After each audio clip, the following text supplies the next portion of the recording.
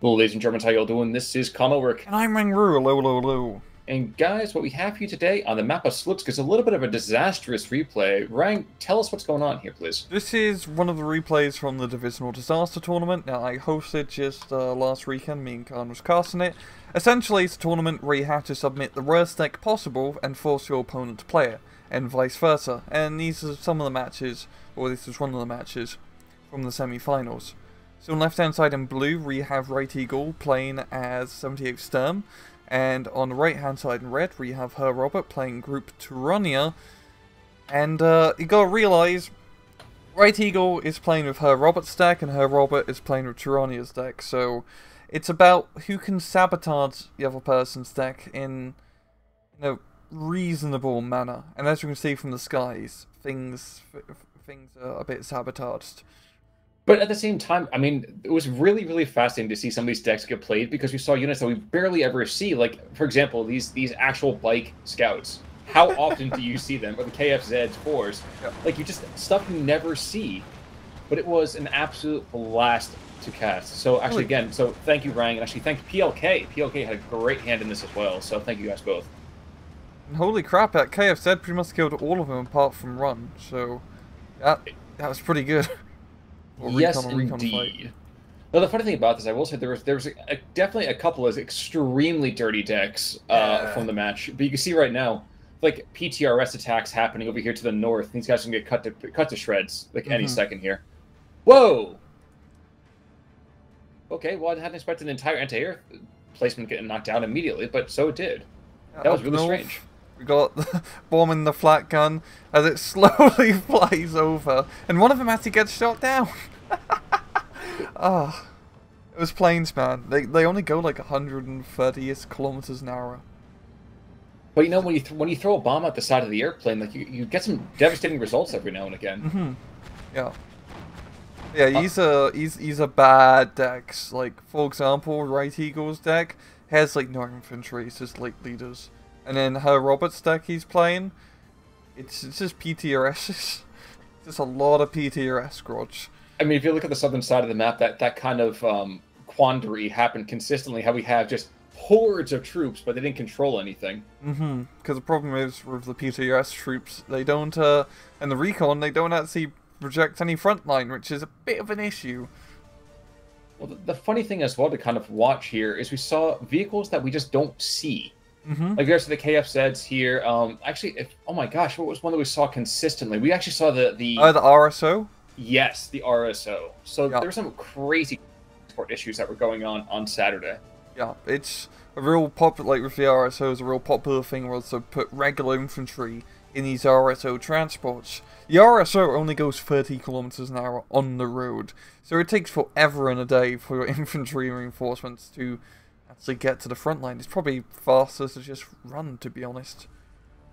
But it was also kind of fascinating to see some kind of very, very different, unique matchups. I mean, some of the players were extremely polite in the way they kind of screwed their opponents. Other ones, well, they didn't even bother trying to take them to dinner. They just put them over a table. It was awful. Yeah, like these decks were seeing the worst of the worst because this is from the semi-finals, and as you can see there, I mean, I don't want to keep stressing this, but they are bad. You would not want to play these in a 1v1, like a normal 1v1. Oh, look in the town down south, the Stuck is getting pounded, yeah. Well, and this is the kind of the amusing thing, too, is that we would have unsupported vehicles go into a town, and normally that's a kiss of death. But when your opponent had zero to be seen, like, it was a legitimately viable option. Yeah, this tournament has really promoted a lot of bad play that you should not usually do in the match, but you're just forced to in this case. So I will say that there was a lot of calls to have this kind of happen again. If depending on how things go, maybe that's a potential. But we wanted to make sure. Actually, excuse me, Ryan and PLK wanted to make sure that we were as inclusive for the entire community as possible. So, if you want to see stuff like this, though, please let us know what you might like, and we'll see what we can do to make that happen. I would like to do this again with DLC divisions, just to spice things up. The problem, however, is that not everyone owns a DLC division, so it'd be a bit more inclusive, so to speak. With this one, we only made it so the baseline game divisions are in, so anyone can join in. But maybe if there's enough, Uh, opportunity. yeah, like if enough people want to next time and actually have DLC divisions and want to play, and could definitely open it up. Probably just try to keep it just historical past, not do any of the Normandy stuff, because Hmm. just don't want to make it too crazy where you have to own every single piece of DLC to be eligible, because that would be a little bit too unreasonable. It would, unfortunately, indeed. Actually, this Stug over here, because the PTRSs are charging across the open field. Yeah. And that one anti-aircraft gun. I'm really great. I thought flak 20 mils were better than this, but apparently they're not. Well, that was the consistent message too. We'd have like a recon airplane come in and take out like Shoot it. 11 of these biplanes in a match. We'd have instant ground aces and instant air aces. It was incredible. Yeah. Like, the air power definitely was Red Baron-esque, with all these biplanes just flying about. Well, just the amusing thing too is that I could not stop laughing and giggling. We had such incredible, bizarre things going on. Mm-hmm. Now we did have a bit of a talk this past weekend about the virtues of the 45 mil versus the Zis 3.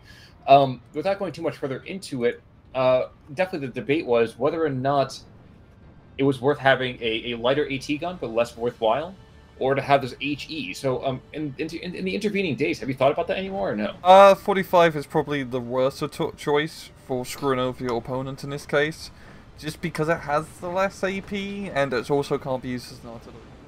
Mm-hmm. Even though this is free, you get less of them, it's a bit more expensive, just the ability to throw down high explosive shells at long range is nasty. And it's actually, Hal Roberts doing a pretty good job so far in this match. He's got his PTRS squad covering the front line, and really Right Eagle, he only has a few tanks. He has a few of those T-26s and Stugs, and not much else that's really holding the front. Just, Hal Roberts' deck is dirty. Oh yeah, Yeah. oh yeah. That thing was never getting clean. There's a lot of blood in those hands. Mm-hmm. But 70 is Sturm. So why 70 is Sturm? What is so inherently or possibly bad about the 70 is Sturm that we saw so much of it on Saturday? So the reason being, they've were probably like the best worst choice for this tournament is, well, they have a lot of expensive activation point slots compared to other divisions, and how you set it up, you have to fill up 49 out of 50 activation points. Fill up At least one one tank, slot, if memory serves. like one tank in A and B, one anti-tank in A and B phase, yada yada. And with all those rules in mind, it's pretty easy just to take a lot of, not just enough crap units to make the deck legal for this tournament, while still being really bad. You just do not have enough stuff in comparison to other divisions. And yes, people do take like Nashorns and Martyrs, which are, great, awesome, long-range anti-tank weaponry. But when there's no tanks to really shoot at, because no one really takes tanks in these tournament decks, they just end up being completely useless. Well, the fascinating thing too is that we definitely saw the limitations of some of the Soviet infantry. It seemed like the predilection was to go and give Ultimate Cheekies to really, really take advantage of their really crap range. Yeah. But conversely, on the German, on the Axis side, we often saw either air shots like the disheartened troops, or we would see troops that had no AT. Mm-hmm. So again, like it was just fascinating to see different perspectives on how to screw your opponent. Yeah, it was really cool. And looking at this right now, I mean, this match is just hilarious. Robert is, constantly bringing in these biplane bombers, and they're doing a really good job. Like, they're killing anti-aircraft units, they're bloody blowing up tanks, and these things are only 25 points each. They're cheaper on a goddamn tank. It certainly is, and honestly, they're taking advantage of the fact that the 20 mils and really anti-air overall is really subpar right now. I'm trying to keep them out. I swear the Flak 38 was better than this. Well, apparently they can't even stress out a single biplane here. Well, I think he's expecting to go so much quicker. He's like aiming ahead of him, and that's why he continues to miss. He does finally get a kill here, but he does pay for it with his life. And I'll tell you what, there are less of those anti-aircraft guns than there are those stinking biplanes.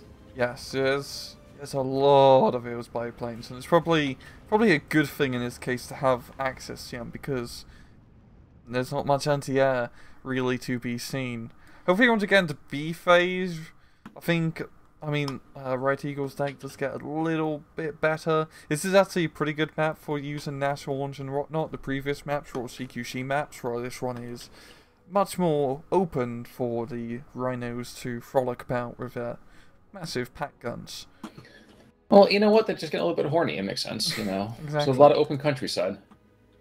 Now, interesting as well. We did talk about the econ curves in this, but we tended to see a lot of V for victory actually for this tournament. Now, why was that? A lot of people picked that and Juggernaut because it gave you a pretty low income in those first 20 minutes. And that was a good way to screw over your opponent because just having less stuff early on means, you know, you can't really buy as much. And then they'd usually not have a lot of C-phase units, so even though you have Juggernaut income, it doesn't really matter. Certainly true. Now, we did see the occasional kind of heavy piece like we see down south as Pack 43 right on that beacon. But like you said before, so much of it was like, okay, you have this massive I kill everything cannon, now what? Yeah, you got to kill some PTRS squads, a sniper team. I mean, there's not a single, like, proper regular infantry in this town down south. We've got, like, 11-man recon all the way down south, and then a Sturmoviki in the mid, but I think his match has been very devoid of actual proper infantry, and it's just been leaders and recons going at it. Well, and the unfortunate thing is that White Eagle was just so kind in giving his opponent that off-map Oh yeah, potential kill here. A lot of people picked off-map units because just, I guess it was a less of a. You can pick like the ones from single and A phase, and then they're not going to last as long because you only got 3 shots. But arguably the off maps, I think they probably were better in just taking regular artillery, because you could just take regular artillery, no supply trucks, to really screw over your opponent if you wanted to. Well, these off maps can clear an area and then you can push on through. Well, and that was the interesting thing too, is that we saw probably the most supply trucks, more supply trucks in the single match than we would see over the entirety of Season 2 of the SD League. But you can see right now in the southern part of this town, we have a lot of radios, but not a lot of guys to talk through them. It's almost a 1 radio per man kind of idea. Yeah. So don't get me wrong, it's beautiful to see this kind of industry being utilized for the OKW, or excuse me, OKH actually. But to what end? There wasn't a lot of support that was going to be able to be given to it. Oh, he kills the off-map artillery with a sneaky Messerschmitt strafe. The third artillery barrage is already down. That's going to be right on top of the Pack 43. Here comes the BMW Brigade. I didn't see. Oh, yes. Yes. Oh, damn, we haven't seen this many bikes as well. Just terrible unit. So good choice there, Robert. What's it? The Germans have a midlife crisis right now. You know what? I mean, it's the end of the war. It's lots of Russians. Like it's a terrifying time. You got to just reevaluate your life. It's already perfect. You already got like those biker gang helmets. Exactly. Now, amusingly enough, these PTRS though takes out 2 of their midlife crises immediately. Yeah, the PTRS has been pretty decent in the town. I mean, there's not much infantry has to fight with to begin with, but anytime any armor comes through, they just get shot at from 3 different angles from very fast firing anti-tank rifles. What we are finding, though, is that it is 16-8, and White Eagle shows no signs of really being able to push this back the direction. We are getting more and more of this BMW, so consistently. Or Stroke Fuhrers, I mean, it was really kind of, it's good. It's great. I mean, we definitely saw a lot of experience, but who did they give it to? There's no one to share it with. All these leaders having to lead from the front now. Can't hide behind your mass of Panzer Grenadiers or Strelki and to take the fight to the enemy. Now, I might be wrong here. Did a White Eagle provide Herr Robert with any kind of anti-air? I think so, because you'd have to get like at least 1 or 2 anti-aircraft slots just because they're like 1 AP slots. But usually Russian anti-air pieces have just been Discom trucks, and usually just in the C phase. And they're really terrible as anti-air. They might as well just be a support unit, honestly. Well, the kind of funny thing about this too is that this Ju-188 is a recon plane, but at the same time, he's just trying to fire at range with 2 turrets. So he's got a 13 mil and a 7.9. So What's like, even? Oh yeah. Trying to shoot down those planes, but you know, not exactly a good angle. like a one. It's not really a C-130. Oh, oh, there we go. Vantia helping out. Now the question is, with those dead, is that going to be a resumption really for the German equipment? I don't know that it will be. I don't know either. I mean, these 109 recon planes are a real huge boon because they can just strafe everything. They can't do it for a long time because they have very limited ammunition, but it helps out in picking out those pesky anti-tank guns because those studs need to stay alive. Because if anything, Right Eagle does have the armor advantage with his studs compared to just the handful of T-34 Comratis that her Robert has available. Although, if he does get into a mobility fight, I would argue that Herr Roberts had a bit of the upper hand there. Mm-hmm. And I actually added the PTRSs as well. And I mean, if nothing else, this you'll really, really cheese off the guy who's got to paint the strokes. But a couple of new anti-tank guns, and they're just going to continue to just pound on these strokes, which is, first of all, shocking that they haven't penetrated yet, even with the APCRs. Mm-hmm. Those Slugs are doing a pretty good job. They're really, like, decent tanks. Assault guns, please. Especially when there's only 45mm guns on the field. But it's 18-6 now, so either White Eagle takes a couple of points back, or, well, it might have been that his deck laid an egg. Yeah, the 78th deck, which was made by Herr Robert, like, just not having much infantry means that your front line is really screwed up, as you can see. Well, hopefully I don't ruin it too much, but I will say, I remember the first one that we did with the 70th deck of Herr Roberts, I think it was over in like 6 or 8 minutes. It was a bloodbath. Down south we got 2-man recon squads flanking behind enemy lines. Well, I've heard that the Pioneer Fuhrer has a surprising amount of firepower. Yeah, it's got those The bundle grenades. Yeah, those things that go kaboom. But I can't see killing something.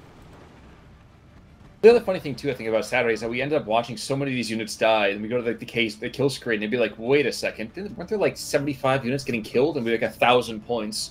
Mm-hmm. With everything being so cheap, it was kind of insane to watch such a bloodbath, and really have such a small cost at the end of it. Yeah, it's a lot of small teams going at it, especially right now as we're seeing. There's really not much substantial on said map. But I do like how Right Eagle has managed to secure the air power now once he shot down the 1,000,001 blade planes that were coming at him. But it's not really going to help him at this point because Robert has a very good position.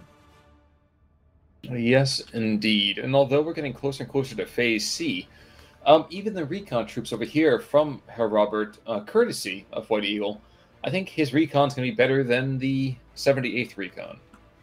Yeah. I think in general, the Russian troop choices, if you're trying to pick the bad ones, are better than the German ones. Yes. Yes. Let's see recon. Also worth mentioning the Russian version of the RSO trucks with the Voroshilovets. Oh, yep. 35 kilometers per hour. There was one other one, too, that memory escapes me at the moment that was equally terrible. It was the Hungarian one, I think you're right, yes. Hungarian one of, like, the Rangan reels. Yes, that's what it was. Actually, we were reliably informed, I think it was actually by Rooster. Hansel Lloyd. That was the name. Oh, that's what it was? Hansel Lloyd. Oh, yes, the Hansel Lloyd, yes. And the Rooster actually let us know that it was an artillery carriage. Oh. But down south, you might see the Pioneer Fuhrer die, and if the Pioneer Fuhrer dies, then everything south of the river is Russian. It will be very soon, and the Pioneer Fuhrer, he doesn't have any grenades left. Definitely help out in a battle like this. But you know what? Most people just have, like, SMGs and Mossins. Yes. Yes. When it comes down to it, a sniper as well will go and definitely turn the tide on that one. Yeah. Now, Dozer is coming in around to try to take out this Flak 38. It's gonna be a price paid in blood here, but oh wow, Oh, wow, that was shocking. cover bonus really helps out a ton. Well, the PTRS over here in the corner might take out this next upcoming truck, even as we tick down to the final seconds. Boom. Yep. And with that, Herr Robert does secure a win over White Eagle. Mm-hmm. And like I said, you can see him. Sorry, go for it, sir. No, like the kills, like you Yes. were gonna say. Yes. A lot of death, a lot of destruction. I mean, White Eagle losing a huge number of vehicles, not even counting the Opel Blitzes, but just a lot of assault guns, a lot of tanks, motorcycles by the score. But not to be outdone, that Pack 43 on the other side. What's that? 3 anti-tank guns, a couple of tanks, an infantry squad or two. Stugs doing day in. Wow. But definitely some highlights. Just nothing lasting, unfortunately. Yeah, the 78th has good like individual units, like the Stug and the Pack 43 and Nashorns, if you do get them. Mm-hmm. But you don't have anything to support them. That's the issue. Indeed. But folks, if you like what you actually saw in this one, just wait until Thursday because there's a real messed up kind of bit going on there. Yeah. But Rang, any final thoughts about the game today? None whatsoever. It's just an absolute disaster. It absolutely was. It absolutely was. But folks, thank you so much for kind of coming out for this one. Please come back to check out the match on Thursday. And actually, you should check out the stream over on Ranger's channel from Saturday. It's a real good time. But I guess until next time, I'm Con Ulrich. I'm Rangaroo, take it easy.